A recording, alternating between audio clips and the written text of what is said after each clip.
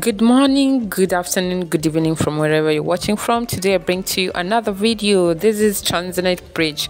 Tanzanite Bridge is the East Africa longest bridge that turns the country's largest metropolis, Dar es Salaam, into a new tourist attraction. Dar es Salaam city has gone one more step to a major metropolis in East Africa now, thanks to the stunning landmark of Tanzanite Bridge shining over the Indian Ocean.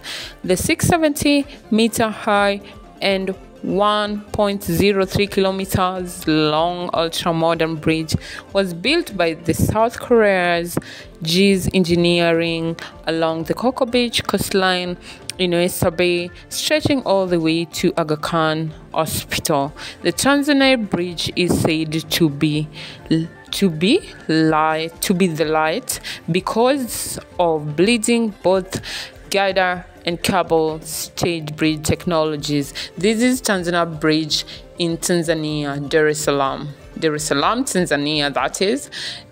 Have you been here before? Let me know in the comment section. How is it? How is the experience? The bridge looks so lovely. Oh my god, oh my goodness, you need to be here. This should be in your bucket list. If you're arranging to travel, Tanzania is a country to come and visit. Thank you for tuning in. Don't forget to share, subscribe, and comment. If you're new here,